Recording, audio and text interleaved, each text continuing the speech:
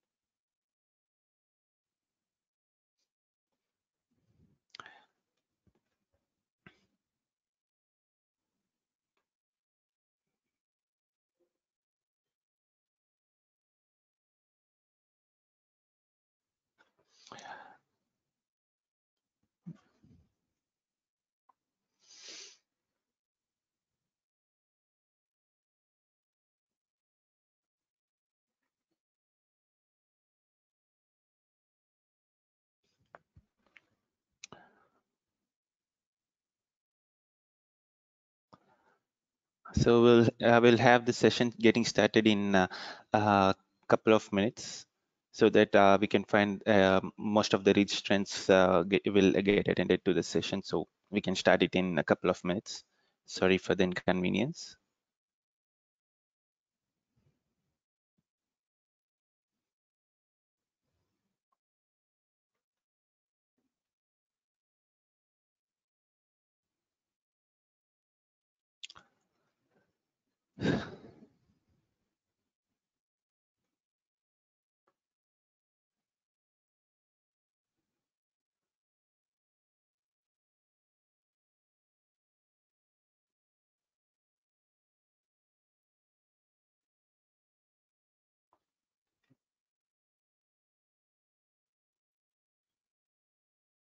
So once again, good morning, everyone. This is Harsha from MIDAS IT.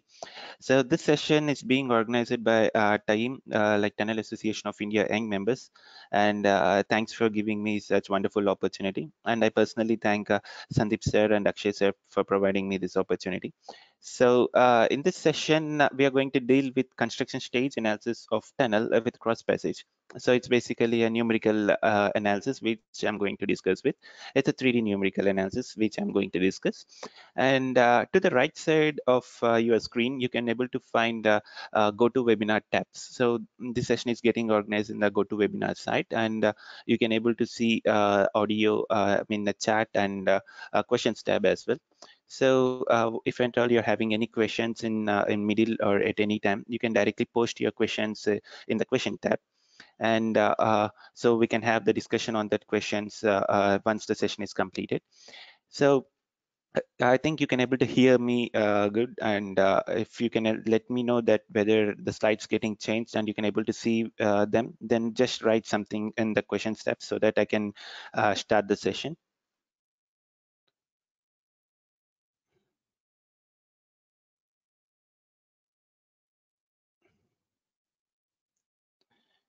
So can you hear me, anyone? Yeah, that's good. Thank you, sir. Now we shall start the session. Yeah.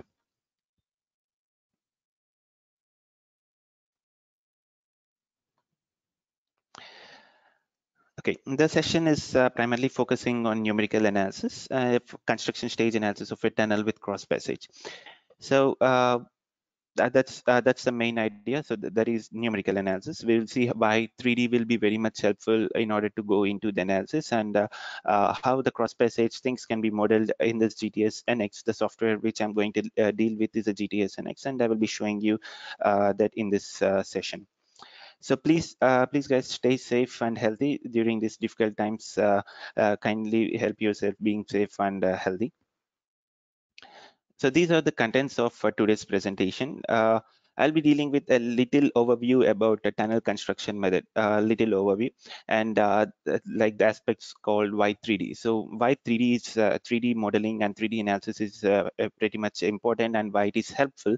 I'll be dealing in this session, and then I'm having one model with me, that is tunnel with cross passage. I will be showing you how that has been done, and what is the importance, and why we need to go for 3D modeling in directly in the example. And then we'll see how the prediction of your tunnel failure can be done using finite element tool. So I'll just show you how this can be happen. And I'm having a model with the tunnel getting failed. I will be showing you that model as well. So the very first step, first thing is the tunnel construction method. So at one particular site, the authorities had decided to go for a tunnel. The very first thing which we come across is the investigation. So the investigation can be of three kinds, like geotechnical, geological, and hydrogeological. So that's our very first step. This is a tunnel construction overview, which I'm giving you about. So these are very important, and this decides the aspects of the construction method and design as well. So the investigation should be very much important. And then we choose the next step is we choose the construction method. Suppose let's say at particular site we need to choose a construction method. So there are many different methods. So there are mining methods, there are board methods, there are construction sequence, like sequential excavation method. So there are many methods. We choose a method, and then we go for preliminary design and supports. So the preliminary design can be done by using different approaches. Empirical approaches are there for rocks, and soil, they are different. So we do some empirical approaches, we use them, and then we go for preliminary design.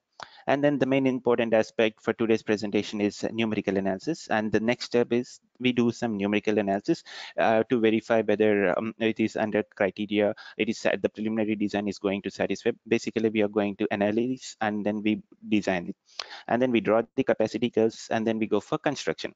So this construction method will be having very much effect on the results of your numerical analysis. So we need to choose this construction method as well. So why is it that necessary? I will be letting you know in this presentation.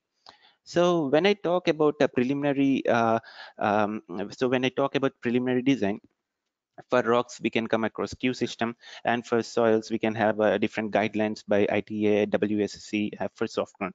So there are many empirical approaches once again for preliminary design. And in terms of construction methods, so in construction methods, there are different types of construction methods. One is a cut and cover method, other is a bored or mined tunnels. So bored or mined tunnels, you can have sequential excavation method, tunnel boring machine, and NATM method, or rather NATM philosophy.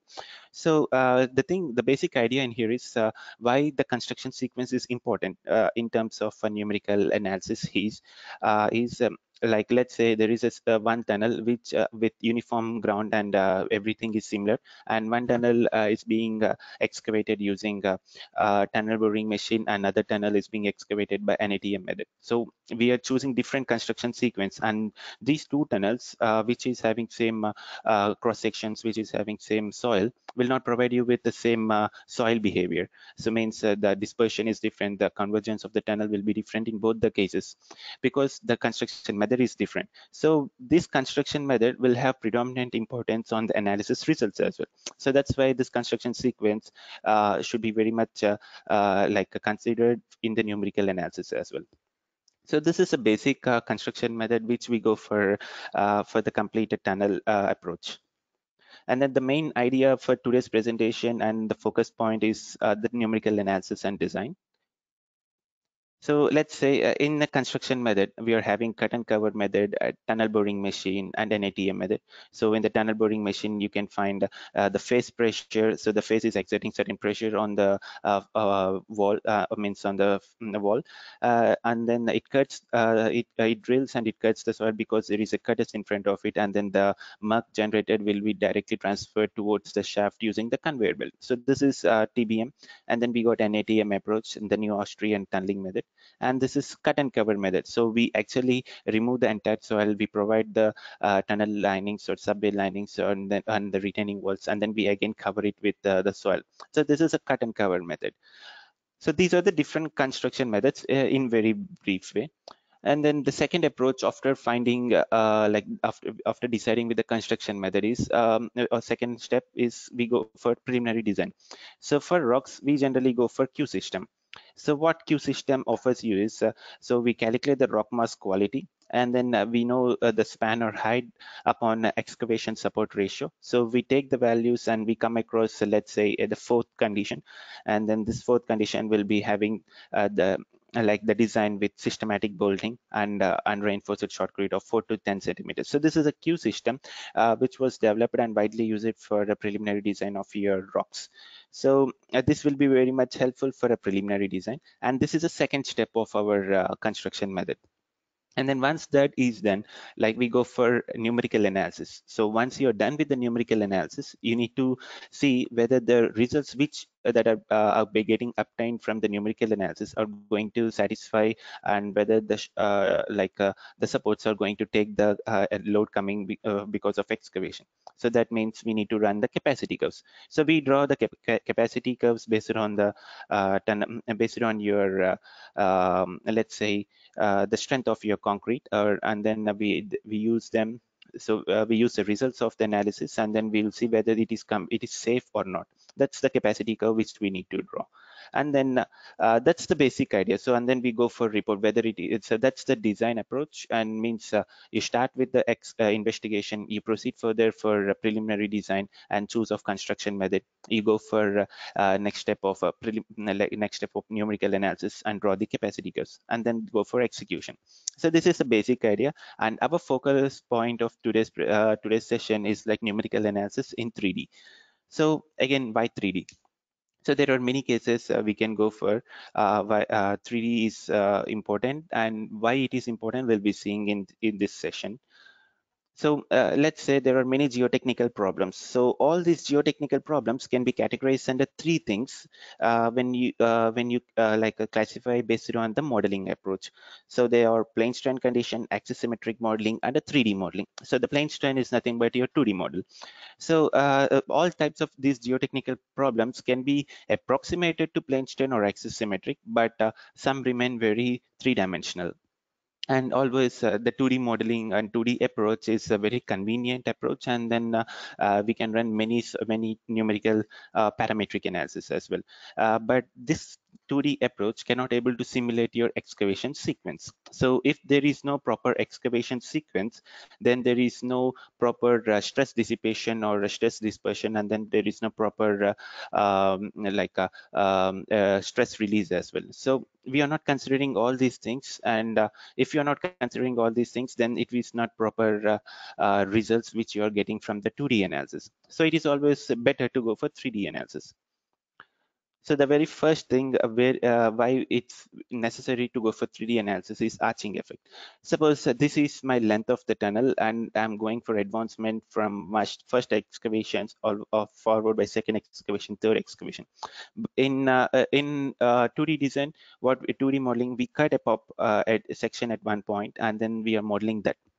But in reality, what happens is we go for excavation, and then there will be a longitudinal arching as well as transverse arching. So we are not considering this kind of things when we go for 2D modeling, because that's cannot be simulated as well.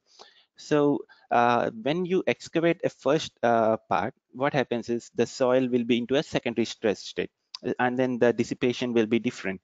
But when you do the same in 2D analysis, you cannot able to simulate the purpose. So because you're having this arching effect, and because of this longitudinal arching, so it is always better to go for a 3D analysis.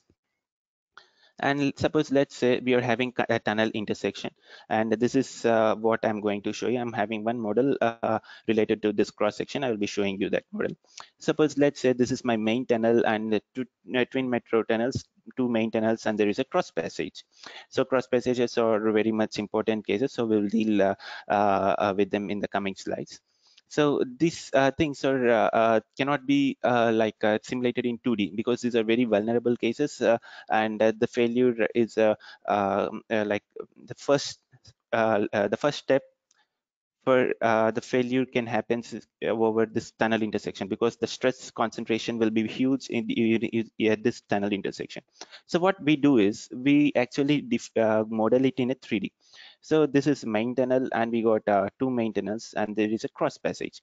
So here, this tunnel lining at the particular intersection will be having more width, or we provide with a more cross section, or we provide with a more uh, thickness of your shotcrete, or we provide more thickness of your tunnel lining. And then we can see, when you analyze it, you can find more displacement or more stress release at the tunnel intersection. So that's why it's always better to go for construction sequence, and then at intersections you can find more vulnerable area, and then it is always better to run a 3D analysis when there is an intersection.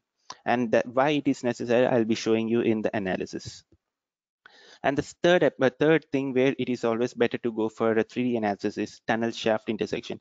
And we knew that uh, for metro tunnels, where it is always necessary to go for a TBM method, because there should not be any effect of your tunneling onto the adjacent structures. And for the tunneling to happen, we need to have a shaft. This is an entry shaft and then exit shaft. So this at this particular point, we are having a tunnel and we are having the shaft. So this shaft and tunnel, actually there is one sort of vulnerable area. Here we can find one tunnel and another tunnel, and this part is like huge stress concentrated, and there will be having like shaft as well. So the idea in here is we need to develop the construction sequence for the shaft, as well as the construction sequence for the like your tunneling as well, so that you can find in each and every stage how the failure can happen. Means the main idea is how the stress dissipation can happen, and what is the vulnerable part. So it is always better to go for 3D analysis when you do this kind of study. So we run a 3D analysis, and we get certain results like this. So we go for 3D modeling, and then we model the tunnels as well. And at the intersection, you can find the secondary stresses, or the displacement getting higher in this particular area, because it's like an vulnerable area, because it's an intersection of your tunnel and shaft. And one more area where it is better to go for 3D analysis is the tunnel openings in hilly terrain. Suppose, let's say these are my tunnels, which are very much important for a strategic point of view, important for transportation. So what we do is we actually excavate the tunnel. At first, we excavate a certain part of the hilly terrain, and then we provide shotcrete, and then we go for excavation of your tunnel. But the idea in here is, because of this opening excavation, because of this opening cutting, the entire area, like you can find the soil is vulnerable, the slope is vulnerable in here. So we need to run a slope stability analysis to see whether it is safe or not. And we cannot consider as a 2D, because this is like an entire landslide point of view, but not a single 2D slope stability point of view. So when we go for 2D slope stability point of view, what we do is we cut a sections at different points, and we run a 2D analysis and get the slope stability result.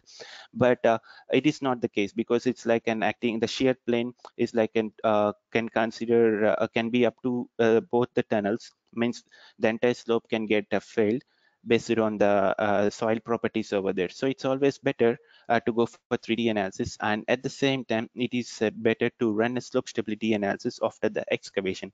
So we excavate the soil, we excavate a particular area of opening, and then we go for a shotcreting, and then this is the construction sequence which we follow.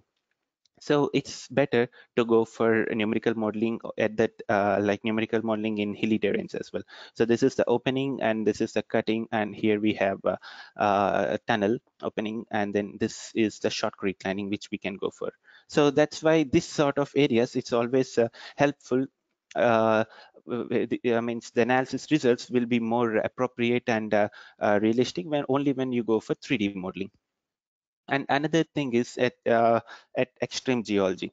Suppose, let's say, we are having like extreme geology at the condition. So what and all we can find is we can find lenses over there. We can find the faults, folds, or let's say joint as well, because that joint is creating a wedge over there, and which is vulnerable when you go for excavation, and it may directly pass through your tunnel as well. So at that particular point, it is always better to go for a 3D modeling, because this sort of things cannot be simulated in a 2D point of view. So that's all about why it is better to go for 3D analysis. And now I will just show you a tunnel with a cross passage and how to model it in 3D, and what is the like a excavation sequence, and what is the support which has been considered in this model. We'll be dealing with that now. Suppose in the very first scenario, what is cross passage?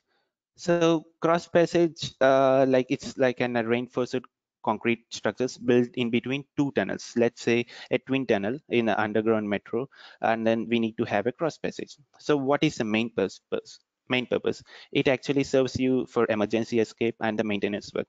So in this urban areas nowadays, metro tunneling is we are having huge metro tunneling in most of the metro areas, and at that point we can find the cross passages. So what is the construction method we go for in this cross passage? So what is the method we apply for this construction?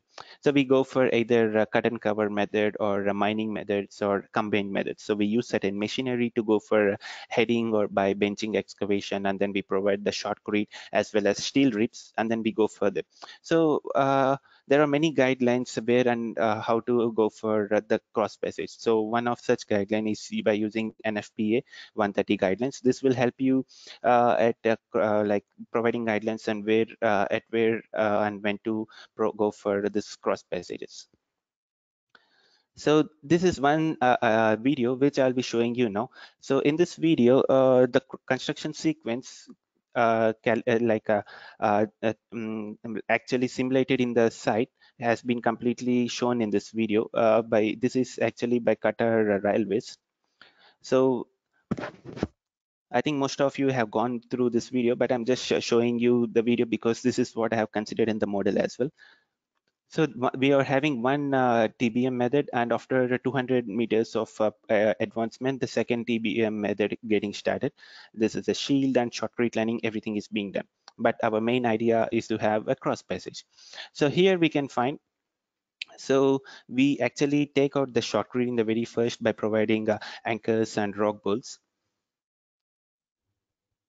And then we go for advancement.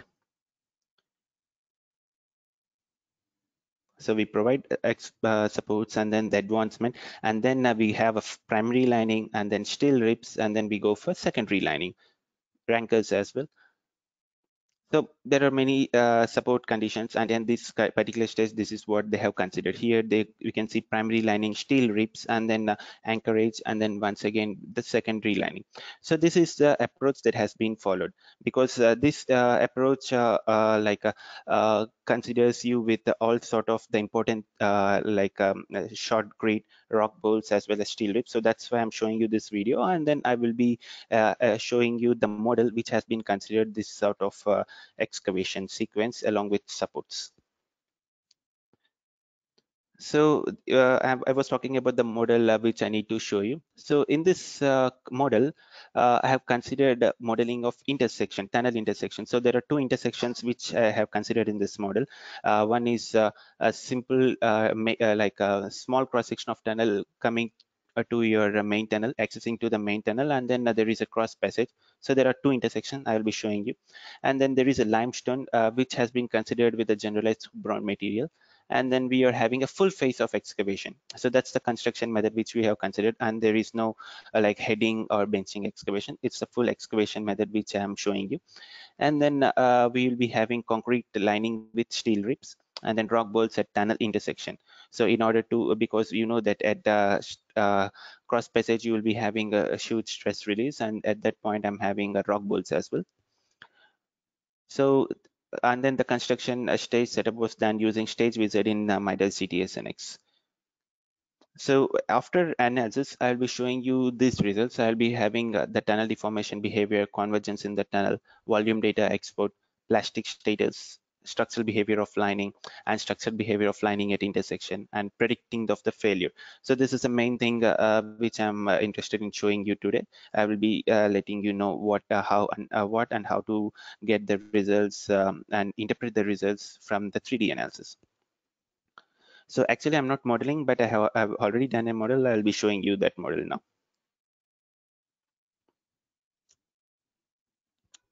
So this software, which the tool which I'm showing you now is a 3D software that's the MIDAS GTSNX.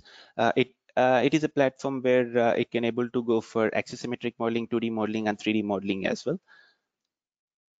We are having three layers of soil. First layer, second layer, and the last layer is your limestone, and then we are having a chalk rock over here. I will be showing you the material parameters as well.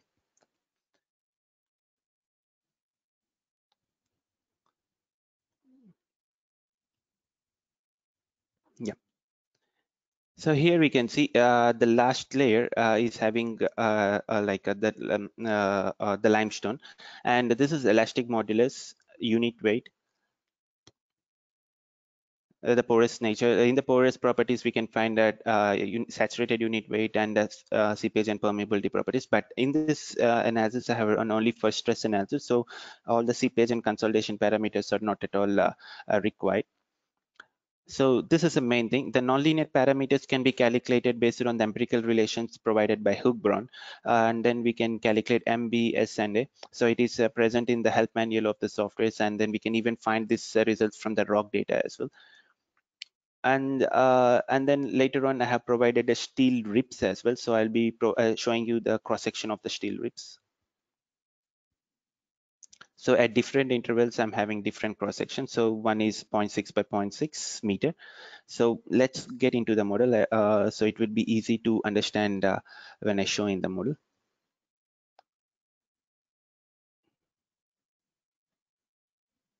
So this is the model, and here we are having two intersections. So the main tunnel, and this is intersecting to the other tunnel with having more cross section. The main tunnel with small cross section and big cross section. And we are having cross passage over here, and I haven't modeled the complete cross passage. Only half is fine because it's like a symmetric from now, so only I have modeled the a half part of your model, a half part of your cross passage. So this is the cross passage, and here we are having shotcrete lining and rock bolts, as well as the steel rips. Now I'll be showing you all of them in using in the construction sequence. So this construction sequence was done completely by using a stage wizard. Yeah. So in a 2D software, when you go for a construction sequence, what we do is we do it manually because we know that first it is excavation stage, then later on the steel rips, and then grouting, and shotcrete, and then if at all there is grouting, and so that's how we proceed further in different stages. So maximum we can find around 5 to 6 stages. But in when you go for 3D analysis, it depends on the length and the advancement width as well. So we are having a steel rip, shotcrete, and rock bolts. So I have used this stage definition wizard, so which will help me to directly define the entire rock bolts and excavations of main tunnel and cross tunnel by using an algorithm.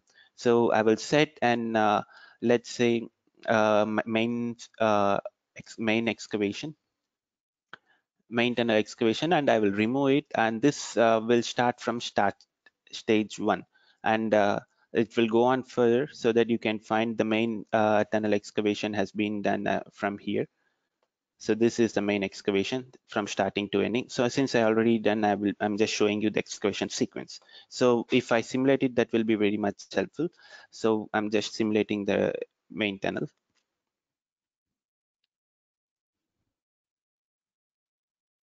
Yeah.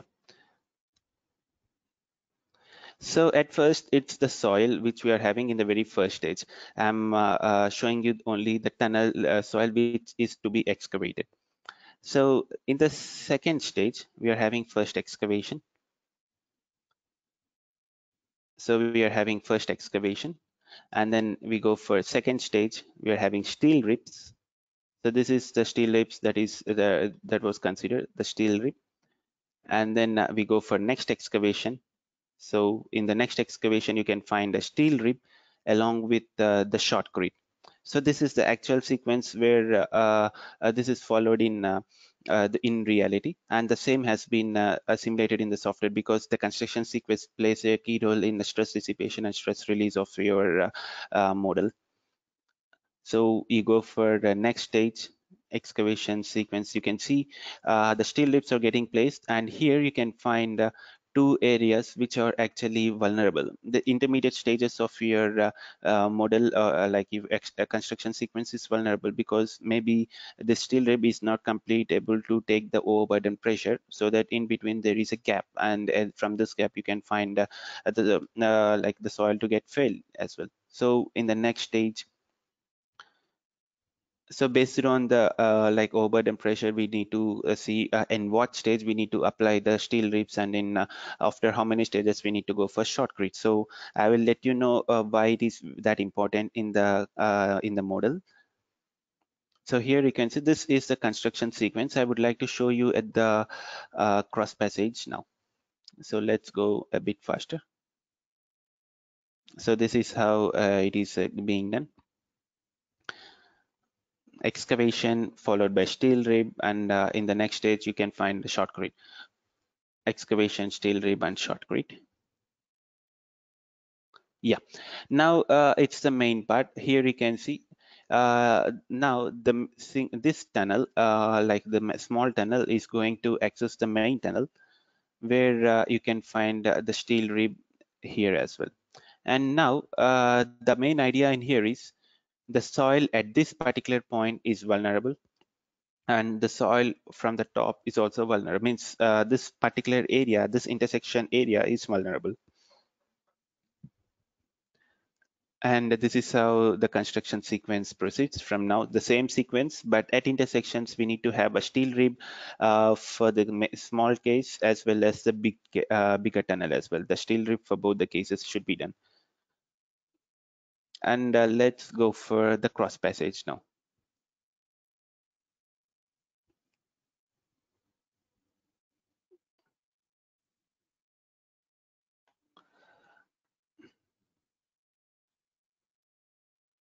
Yeah.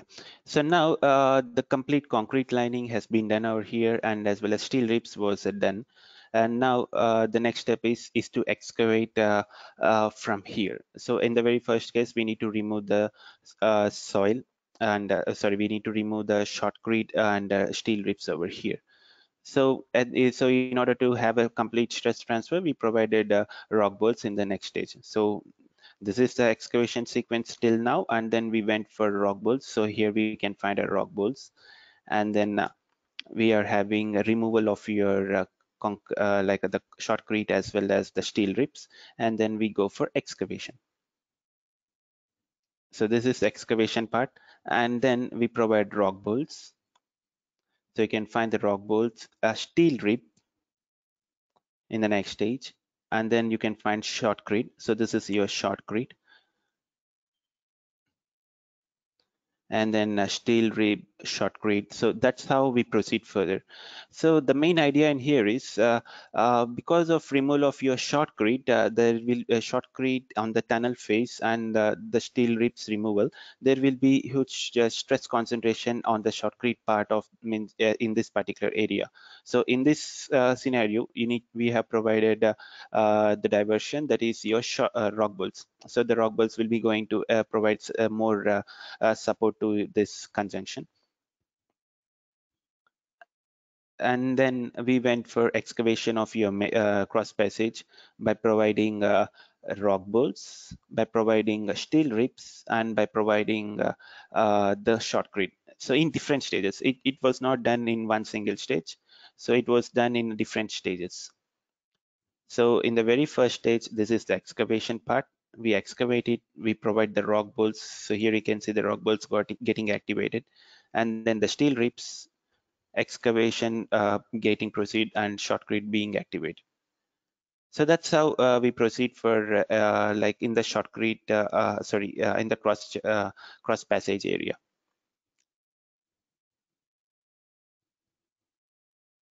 So this is a construction sequence that has been considered in this analysis.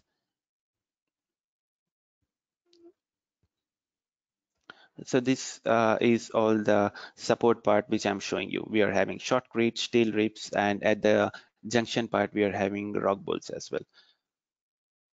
So now we will see the results in this case, and I will show you one scenario where this model got completely failed, where we can predict the failure that was at this intersection, and why it got failed I will be letting you know. I will just let know the reasons for the failure, and then I will see how that was simulated in the software as well.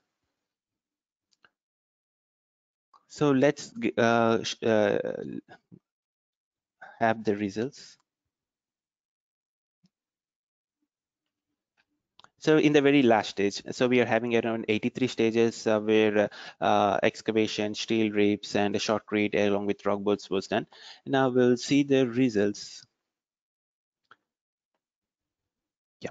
So this is the result. We are having a maximum of displacement like around 13 mm in the very last stage, but this may vary in the intermediate stages. So we will see in uh, we will see in here in a cross section.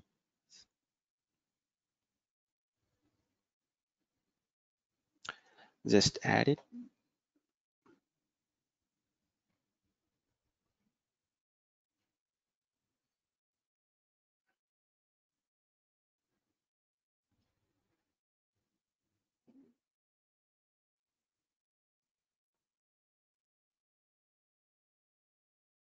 Yeah.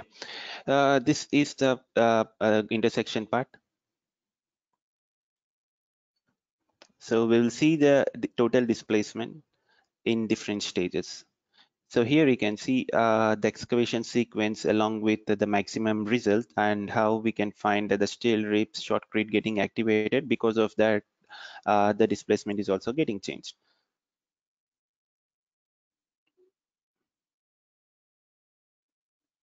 And then here we can find the maximum values later, and in the last stage here the values are getting changed a little bit. Yeah, this is the basic excavation sequence and the total displacement variation, the maximum variation in each and every stage.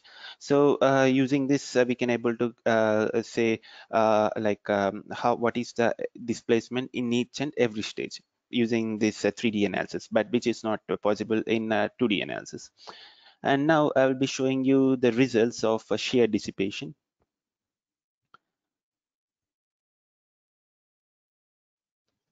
So we'll see the video once again, the animation video.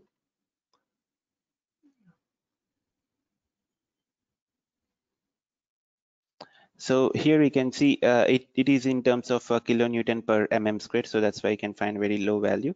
When you this is the shear dissipation, and this is very high when you have in the tunnel intersection part. It's the main important part, and as well as the important part is somewhere here, the less cross section getting connected with the bigger cross section as well. So that's the two intersection parts where you can find vulnerable and where you can find like failure. So this is how you can see the results.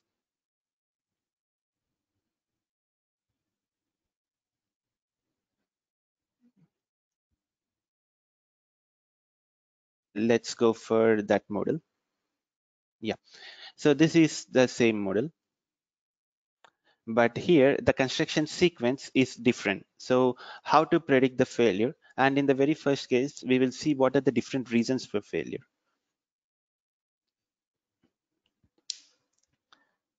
So the prediction of tunnel failure in FEM tool.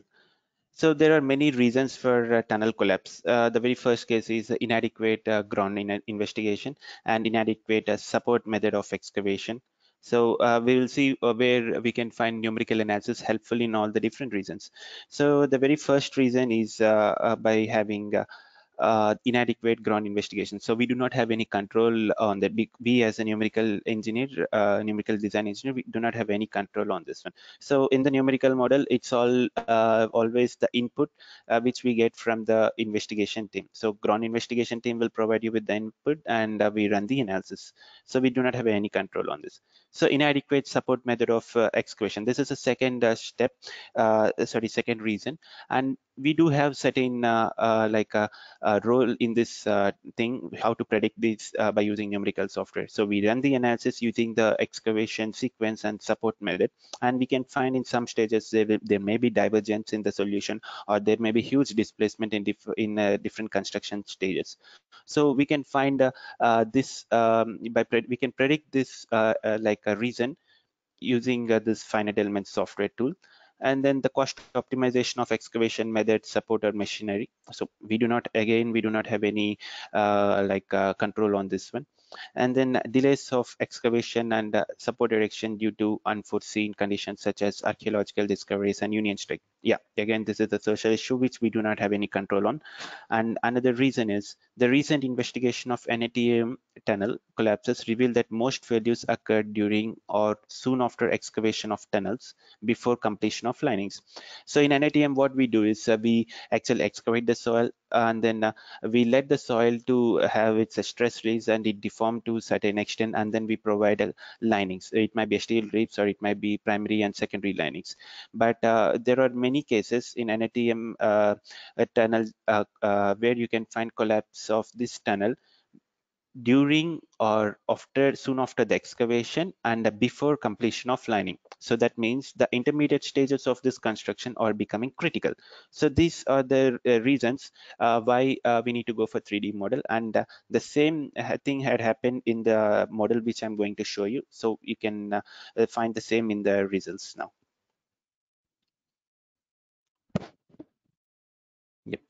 So let's go for the construction sequence in the very first case, and then I will show you why it is vulnerable and where it is vulnerable.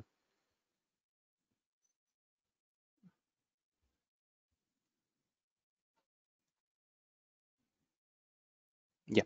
So once again, now I will be removing the soil. I will just hide my soil, lower chuck, upper chuck, and then. So these are all our mesh sets. So I'm just hiding all the unimportant part, and I'm just showing you the soil parts, the excavation part itself. So now I will just go to side view so that it will be very much helpful to relate to the results.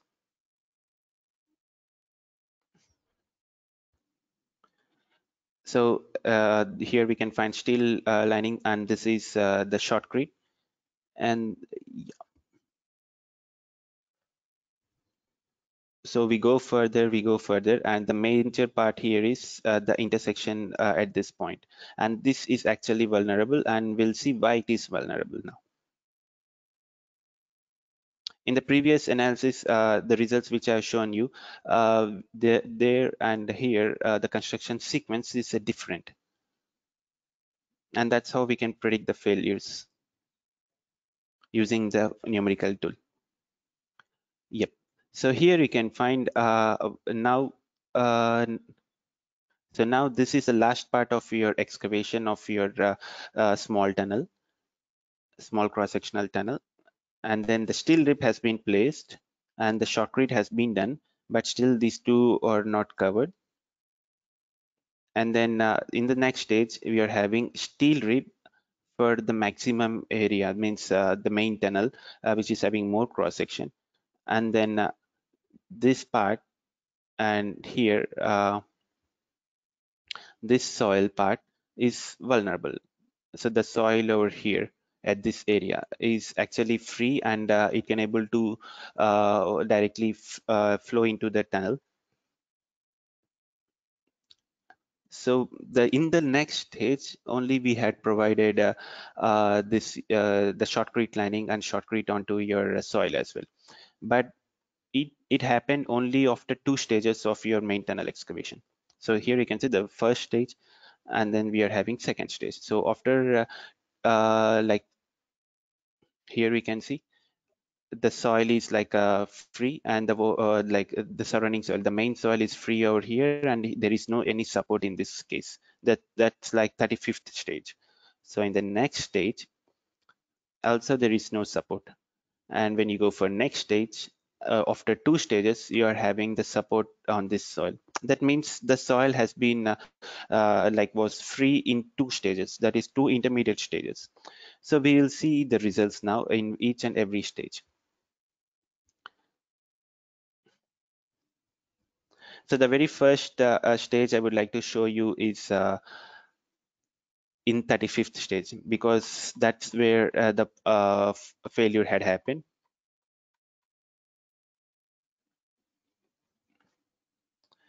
Just go to results and we will go for 35th stage.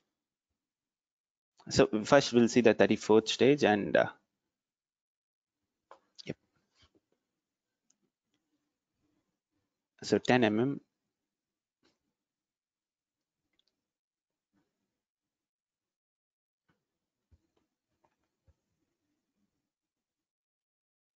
Yep. So now in this stage, you can find everything is under control, like a maximum settlement of only 10 mm, and the steel means the steel rib is having maximum axial forces of like around 330 kilonewtons, yeah, which is fine and safe. And you can find bending moment diagram on your steel ribs, and the shell forces is also under control. Means in each and every stage you can draw the bending moment diagram as well as a shear force diagram of your tunnel linings in each and every stage. But the important part now coming like will come in 35th stage. Yes. So here you can see this is a numerical analysis, and it is what happens. So here it is showing the maximum value you can find like around somewhere into kilometers. So here you can see it's always like around, it is already like around 665 meters of the displacement. So which is very abnormal and very upset. But the thing in here is the main idea for this excavation, this sort of result is because of non-support. So this area where there is no excavation, where there is no what do we say, where there is no support, yeah. So here in this area at 35th stage there is no support, and the soil is like having no support, and it is free to flow into the tunnel. And since this is a numerical analysis, it goes on simulate, and the maximum extent it will find is like around 665 meters, and that where it provide you with the error. I will show you the error message as well. So in each and every stage you can see which case is vulnerable and which is not vulnerable. So now we will see the last result, like in 83rd stage.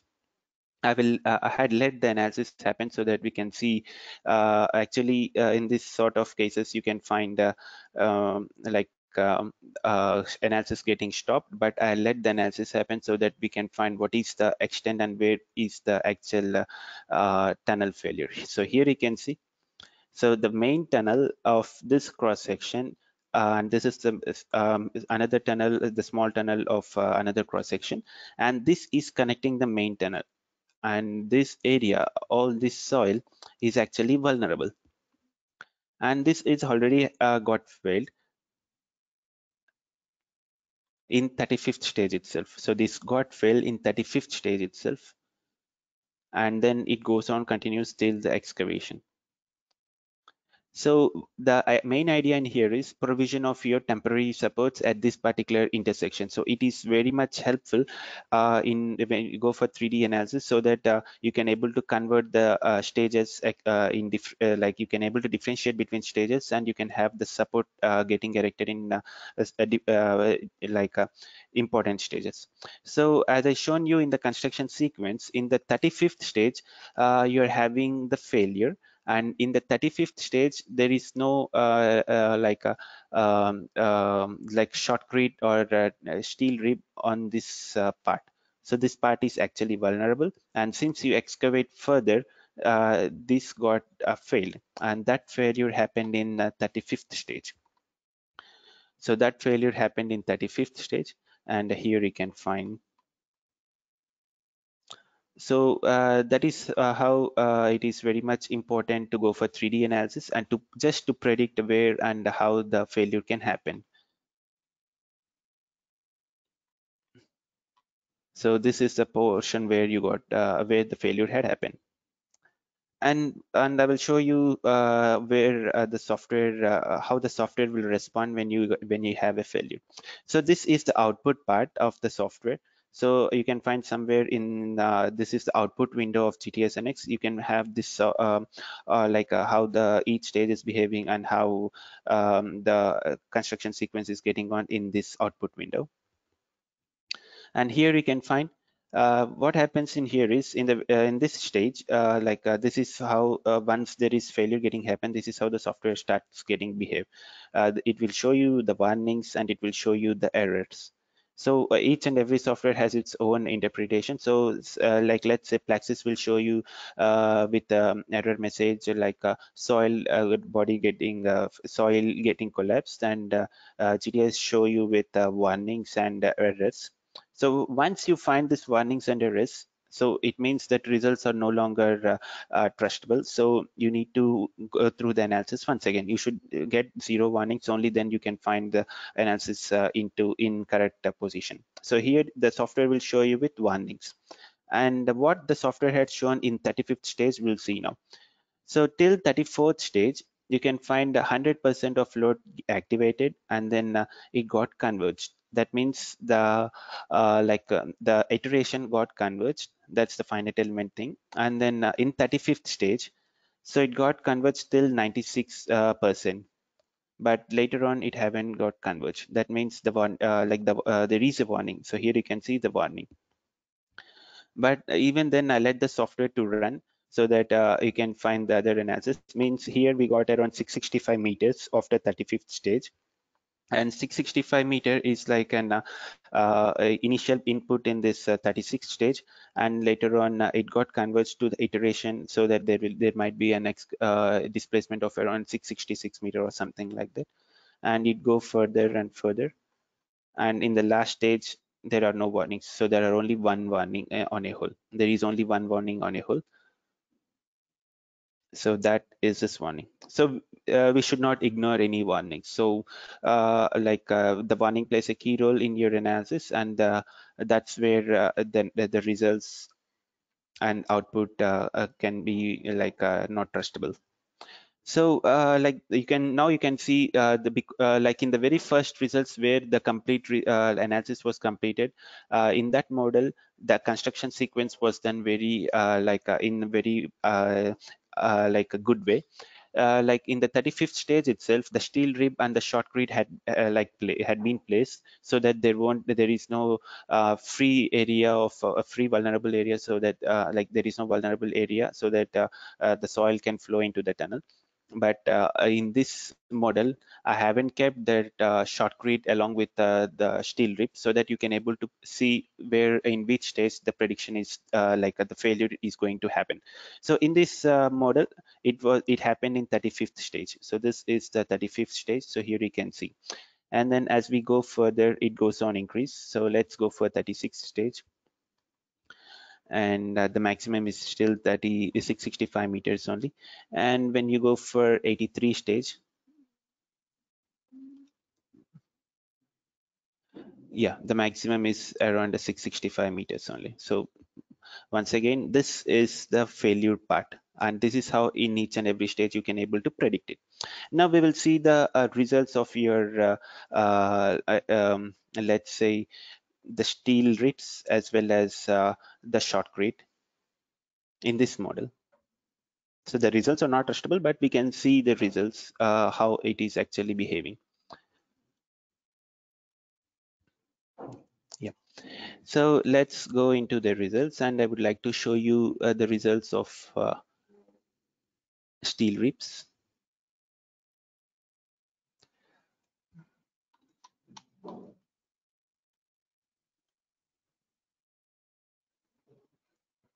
Yes. So here you can see the maximum, it's like a completely destroyed. So this is how you can find the maximum result you can find at that intersection is like around 10935 kilonewtons. which is very abnormal, and this is not going to happen. So when this happens, there is a failure. And now I would like to hide this elements. So I'm just hiding the element.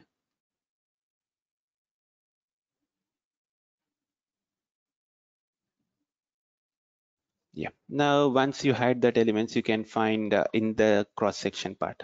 So this is our cross passage, and here the steel ribs we are going to actually excavate. Means we are going to remove the shotcrete and we are going to remove the steel ribs as well. So in this part, you can find there is a tension coming into your steel rib. So the tension is like around 98 kilonewtons, and the compression is like 460 kilonewtons. But since this is an arch, it's able to take the result, but the tensile force like is around 98 like kilonewtons. And we'll see the same when it is actually in the cross passage. Means I'm showing you the results in 83 stage, but however the result in this cross passage stage, it's somewhere like in 68 stage. Yeah, in 68 stage, there was a little tension onto the steel rib. We'll even go earlier. Yeah, this is the construction sequence. So here we can see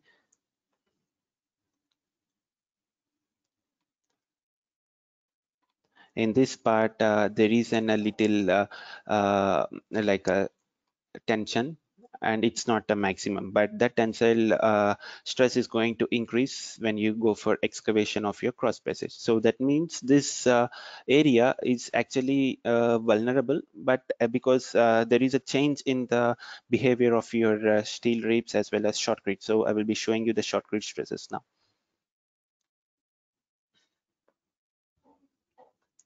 So let's show you the stresses in the very last stage. So the maximum membrane forces you can find in like around 1025 kilonewtons. Let's go for shell element forces and bending moment diagram. So once again, this is a vulnerable part, obviously, because this is a failed part.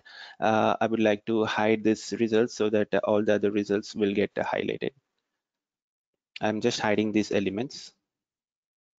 So here you can see the shotcrete also got filled. So that's a complete other way around. So here you can see the parts of this cross section are actually vulnerable because you can find bending moment. I would like to show you the bending moment results in global axis. Yep. The maximum, I will go for probe results. And how the results are actually varying, you can find. So here this is 1.5 and here is this 9.8. So you can find like around 10 times more higher.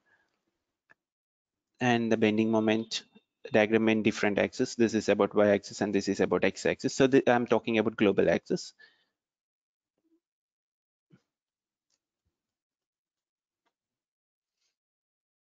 So let's go for S maximum shear. Yeah, this is a shear force, and here you can find the maximum values among all. So the maximum like around 9936. So that's the value which you can able to find. Now I will be showing you the complete mesh set so that we can see what is the failure part on a whole. Go for result and solid strains equivalent. So oh yeah, this is a failure part obviously, because this is where you can find the solid failure. But yeah, that is by seeing this solid strengths, this E equivalent will provide you with the failure plane. Actually, the failure plane where the shear stress is maximum, where your like a concentration on stress release maximum. So this solid strengths will provide you with the failure plane. So and then we will see the plastic status now. So go to solid stresses and the plastic status. Yeah. So we have used the Morculum model for upper two layers and Hook-Brown model for the lower layers. So we can see that in this part, it's like completely, this is the intersection of your small tunnel with a big tunnel. So here it's like completely plastic failure. And here on the cross section as well, there is a plastic failure. So only on the tunnel part itself, you can find plastic failure. So I would like to show you undeformed part. Yep. So this blue indicates, the blue color indicates your loading and unloading failure. So this is your loading and unloading failure, and this is the tension capacity. Based on the tension input capacity. So Hook-Brown material, the tensile strength is like a like uniaxial strength multiplied by your S coefficient divided by your MB value, so that you can find tensile strength. So if it is greater than that value, then you can find this symbol. So as of now, we are not finding that tensile value in your Hook-Brown material. So now I would like to show you when and where we can have the volume data export. So this is your volume data export. When you just click on volume data export, the software will show you this sort of results. I will just open the model.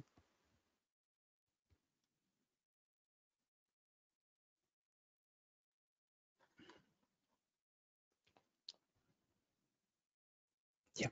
So this is the volume data export, in which stage, what is the amount of excavation? Because in a site, it is always preferable to have this sort of sheet, so that the contractor, so that there will be a good communication between the consultant and the contractor. So what basically happens is, like they calculate the amount of like advancement based on the amount of like your bucket of the machinery will be having certain volume, let's say 15 average meter cube of a bucket volume, so that this like in each and every stage, the software shows you with what is the amount of excavation. So let's say in the first stage there is an excavation of like around 163 meter cube, and this is the excavation part, and in each and every stage you can find the same. And not only the excavation, but you can also find the activation part. So in this software, we like in this model, we have activation of your shotcrete, rock bolts, and steel ribs in activation part. So for shotcrete, since it's a 2D shell element has been used, so we go for 2D, and then you can see from stage uh, 3, we are having shotcrete. So this is my shotcrete of 32 meters square. So we are having a shotcrete of 32, 34, 34, and so on. So that is how in each and every stage you can see what is the amount of shotcrete getting activated. And now we'll see what is the steel rib in terms of meters. So here we can see. So in stage 2, we are having 34 meters of steel rib getting activated, and that and so on. And in the construction stages, like at cross passages, we can find like a rock bolts getting activated. Now I'll be showing you that construction sequence. So here we can find the construction sequence. So these two are your rock bolts, and here we can find steel ribs. So that's how you can predict, you can just let the contractor know in what stages how much amount of volume is going to excavate, and what is your 1D and 2D elements to be activated. So 1D elements is nothing but your rock bolts and steel ribs. So 2D is nothing but your shotcrete. So that's how we can proceed using this volume data export. This will be very much helpful to actually simulate the behavior and to actually evaluate the behavior in your model. So that is all from my end. I think I haven't bored you. So thanks for your attendance, and I thank TAIym team for organizing this session. So please let me know if you're having any questions till now.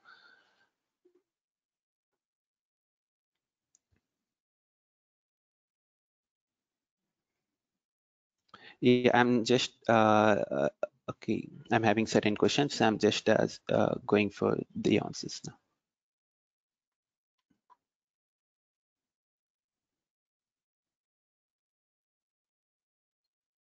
Yeah, how to model cross passage at a different angle like 45 degrees to main tunnel.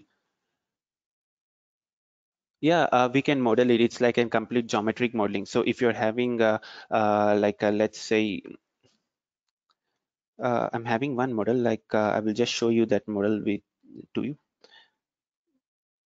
So here in this tab, you can find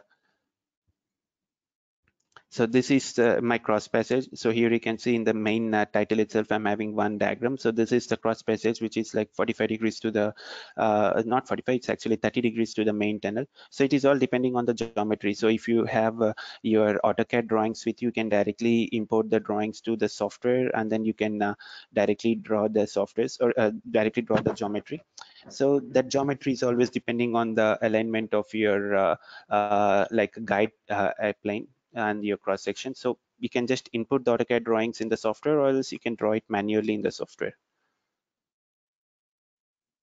So it is very easy to model. It is not because we are in GTS NX, we do have a certain commands.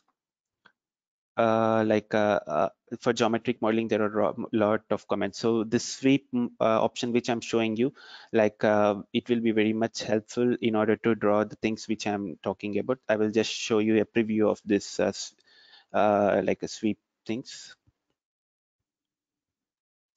Suppose let's say like I'm having this is my grid.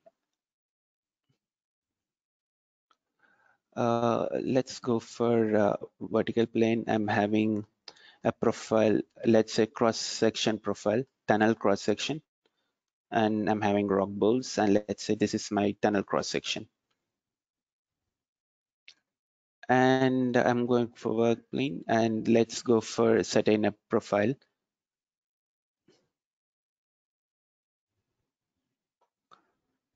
So if you're having a profile, sorry. So if you're having a profile, something like this. So if you're having any guide curves, or if you are having this sort of curves, so the sweep option will be very much helpful. So what we can do is,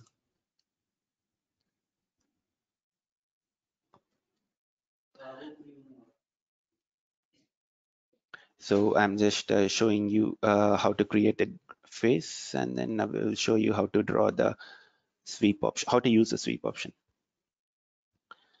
So this is the sweep, and then you choose the guide curve.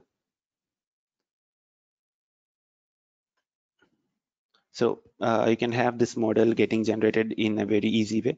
And suppose if this guide curve is perpendicular to the cross section, then you can have a perfect geometry. So basically, it is very easy to draw your models in this finite element tools. It is very easy. You can directly import from the AutoCAD drawings, and you can draw this type of geometry. Otherwise, you can directly use the tools in the software itself to get the analysis done. And second question.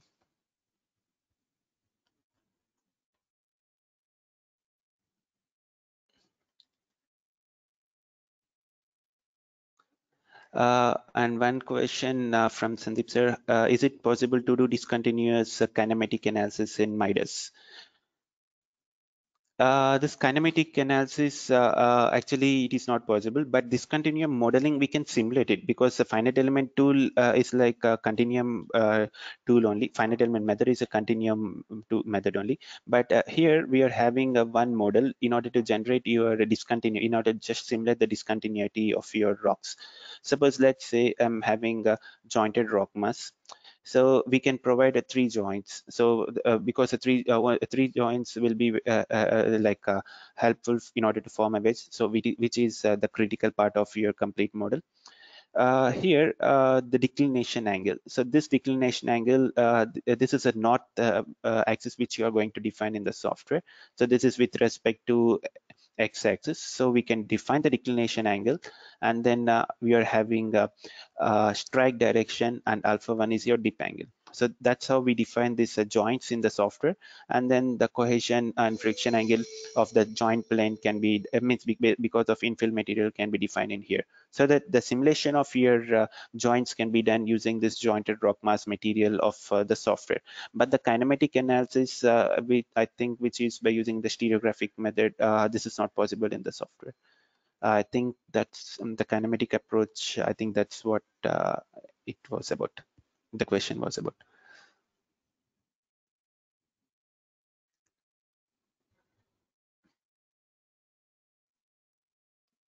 And one more question.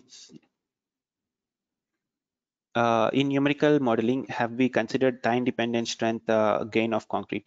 Yeah, we can. In this software, we haven't done it, but actually, we can provide, like in the construction sequence, we can provide the strength of concrete, the soft property of the concrete in one stage, and that will be converted into the hard rock concrete in different stage. Of course, we can do it in the software by providing different inputs that can be done in GTS and X as well. Even most of the finite element tools can able to simulate that thing.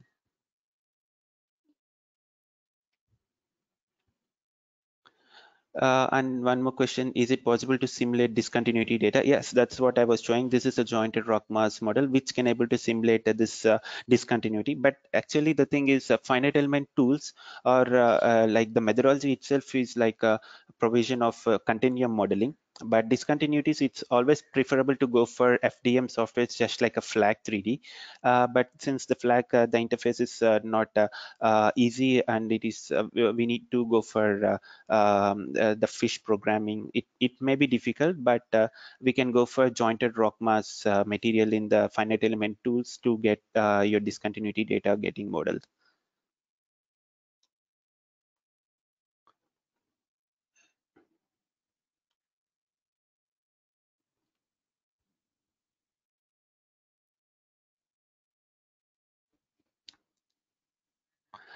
So yeah, and one more question. You mentioned NFPA. How do you design for fire loads and fire check? Yeah, in this software, we can run fire analysis as well. The thing is, we need to run the thermal analysis further. So in thermal analysis, we can able to have a heat transfer as well as a thermal stress analysis. I do have a model. If you, I will be showing you the model.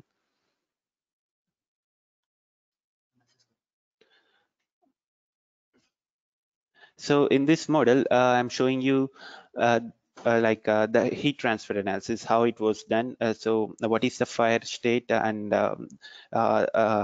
so whenever we talk about fire analysis, it is always based on the input properties of your concrete and the temperature variation which we are providing, and the conventional convection property providing which is providing onto the surrounding. So there are many things which comes into the picture. So the main idea is to run the thermal analysis.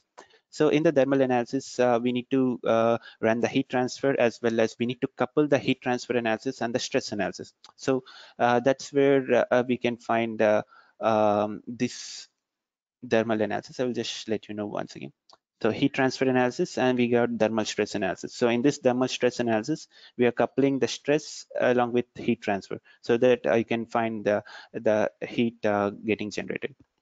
So here you can find, let's say this is the prescribed temperature. I'm having a fire area. This is my 2D tunnel. This is a 2D model, and this is a fire area, and here I'm having the fire, and I will show you how the fire variation is. So at 0 minute, it's like a 15 degree centigrade, and at a 5 minutes, it's like 1200, and 30 minutes is 1200, and at 140 minutes, it's again come back to 15 degrees centigrade. So instead of directly, like the fire is actually simulating in terms of temperature. So this is what has been generated in here. So this is how you are generating the temperature, and you need to run this analysis using thermal stress.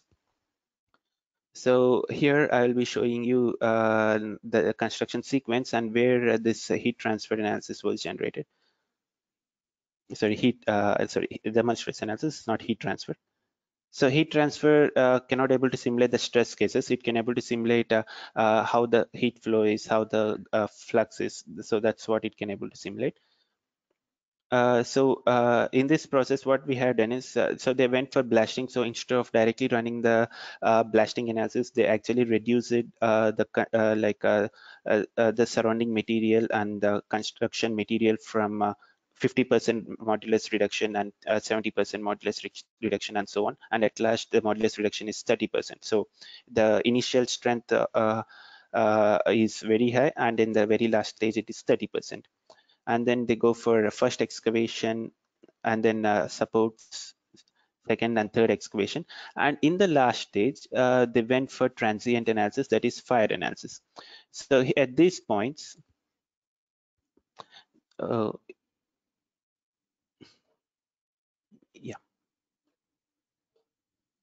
Yeah, so at these points, we are having the fire getting generated. So we activated the fire in different time steps, and we want the results like how the how the heat getting transferred and everything. So I'll be showing you those results now.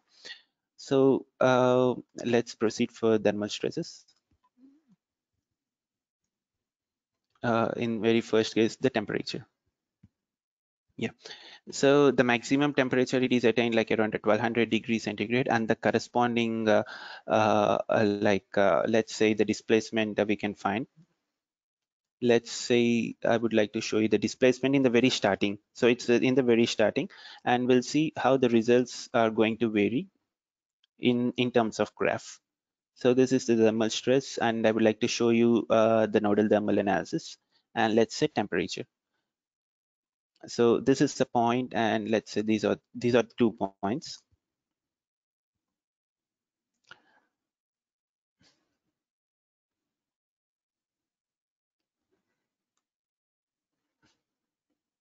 Yeah, so here this is the input, means not input, actually the temperature at that point. So it is in agreement with the input as well. So till this point it's like only 15 degrees, and then it went on to 1200 degrees centigrade, and then it come back to 15 degrees centigrade later after 14 minutes. So similarly at the same point I can actually go for displacements. So I will go for, let's say, settlement.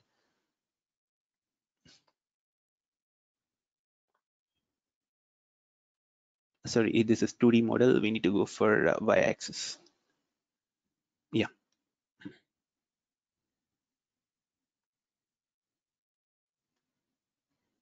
So yeah, this is how the displacement variation can look like. So since this is settlement, you can find the variation from till first stage, and later on in the next stage, you can find when there is a fire getting started, you can find the maximum increase in the displacement because of the temperature. So you can able to actually get the results such as nodal thermal analysis, the reaction heat flow, temperature, and heat flow. And apart from that, you can even find the gradient results in the software as well. So the basic idea is to run the thermal stress analysis as well as heat transfer analysis to have a proper output in the results.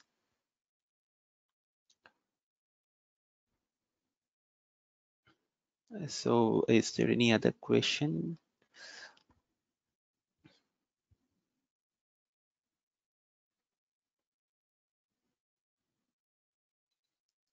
Yeah, I think those are all the questions. So if you're having any other questions, just kindly let me know. I'm activating Sandeep sir voice. So Sandeep sir, your voice is actually open, so you can speak, and all others can able to listen as well. So any other queries or any other things that needs to be discussed in this presentation?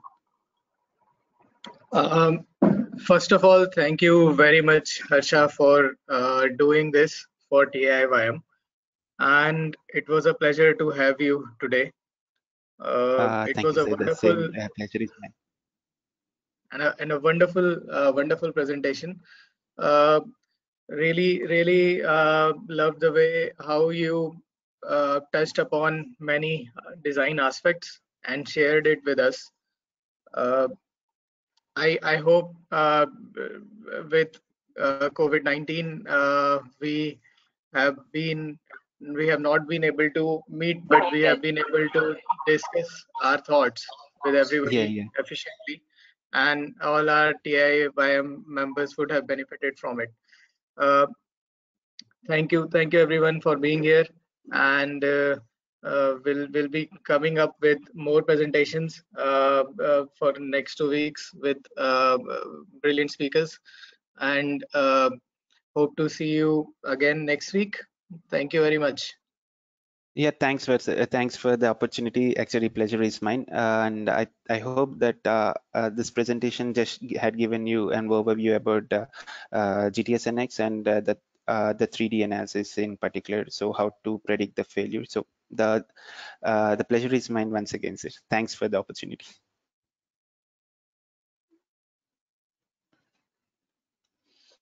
So guys, if you're having any questions, you can kindly let me know in the questions tab. Otherwise, you can if you want to come in contact with me, you can directly post me your queries in here as well. So this is my personal and official IDs.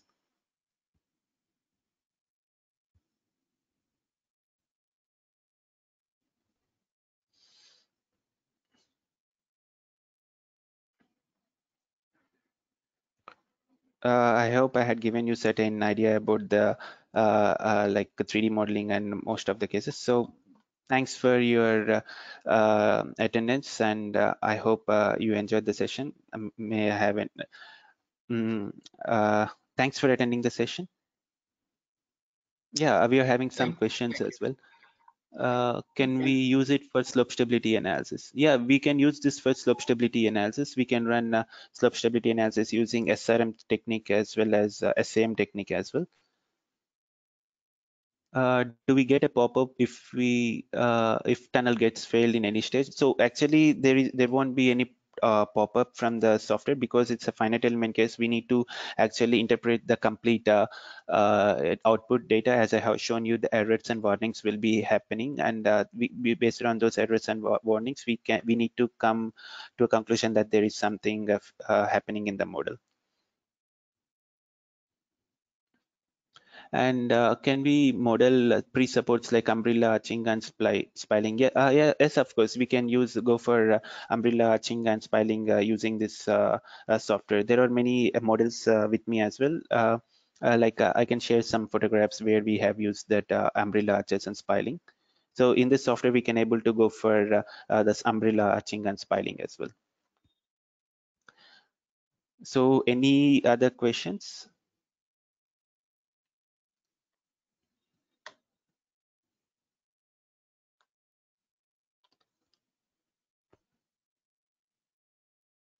So that's it from my end. Thanks for your participation, and I thank TAIym for providing me this wonderful opportunity. And I thank Sandeep sir and Akshay sir who actually organized the session. So thanks for your time once again.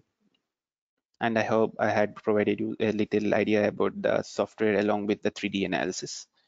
So Thank you. thanks for Thank your you, time Harsha. once again. Thank you, Yeah, thank Harsha, you. for being here. Thank you very much. Yeah, thank you, sir.